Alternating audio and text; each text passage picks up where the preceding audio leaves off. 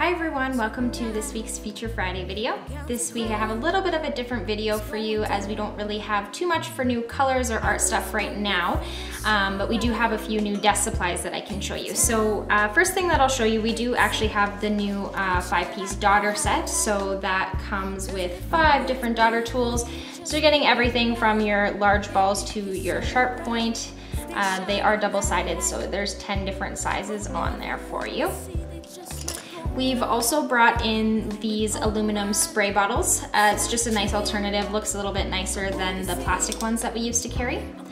And then we brought in the old style nail brushes that we had before.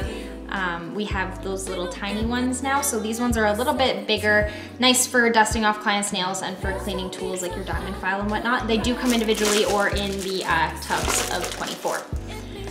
Next up, we brought in these little plastic funnels. These guys are awesome for funneling in your super shiny refills to your super shiny bottles and whatever other liquids that you need a little bit of a funnel for.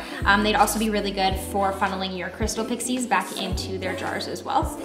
And last but not least, we have some new pump bottles. So these guys are just like the Menda pumps that we carry currently, but they are a fraction of the cost. So they do come in a 4, a 6, and an 8-ounce container as well.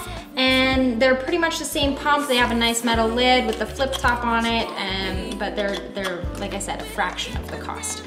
So that's all I have for you this week. Like I said, just quick and sweet. So I hope you guys enjoyed, and make sure that you subscribe because in the next few weeks here, we do have a lot of new art supplies and colors coming out. So make sure that you don't miss out on any of those things. And thank you for always liking and sharing our videos and subscribing to our channel. You can also support us by following us on Instagram and liking us on Facebook. And don't forget, if you ever have any questions or comments, please feel free to leave them in the section below.